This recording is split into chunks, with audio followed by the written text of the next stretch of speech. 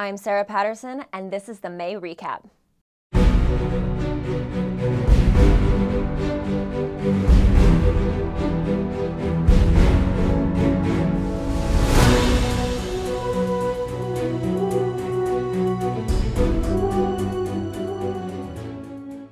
It's time to let your voice be heard. The Federal Employee Viewpoint Survey opened May 15th and will remain open until June 30th. The FEVS serves as a tool for employees to share their thoughts in many critical areas, including their work experiences, their agency, and their leadership. It is an important tool for Army Sustainment Command leadership to utilize to better understand how the organization is doing as it relates to employee engagement and overall employee satisfaction in the workplace. This year, in order to encourage survey participation, the Army has enacted a competition. Christine Wormuth, Secretary of the Army, has more. The more employees who take the survey, the more we can affect change. Thank you to all the Army civilians who take the FEVS each year, and I'm confident we can make this year's participation rate one of the highest. This year, the component reporting the highest participation rate will be visited by an Army senior leader. It'll be a surprise, but I promise it'll be great.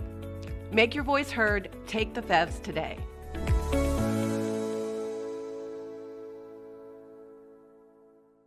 On May 20th, the Army Sustainment Command Reserve Element held a change of command ceremony to welcome their new commander, Colonel Roderick Page, and say farewell to their outgoing commander, Colonel Bradley Miller.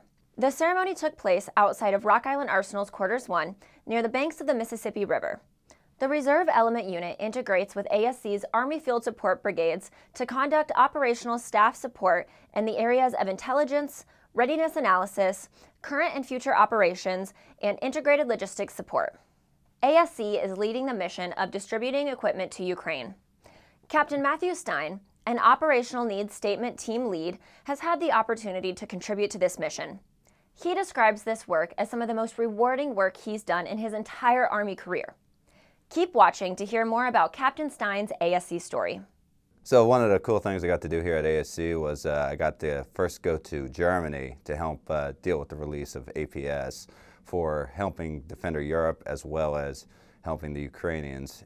And then when they stood up the telecommunications distribution Ukraine in Poland, now RDCU, remote distribution Ukraine, I got to actually be there and see history happening right in front of my eyes. And they are doing an incredible job over there, and it is an amazing experience. And I truly, truly enjoyed being over there in Poland. It's probably the most rewarding thing I've did in my entire Army career.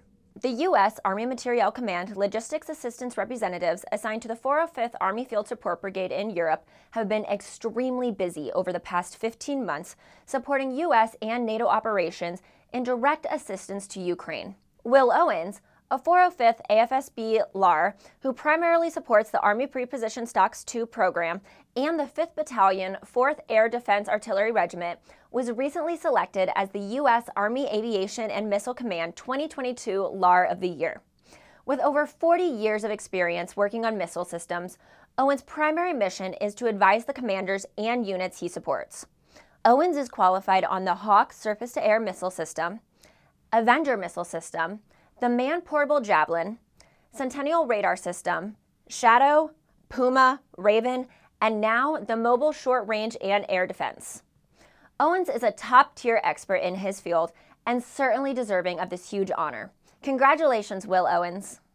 Our final story takes us to Japan with the 403rd Army Field Support Brigade, where they recently conducted a senior leader seminar focusing on operational mission priorities and strategic sustainment in Northeast Asia.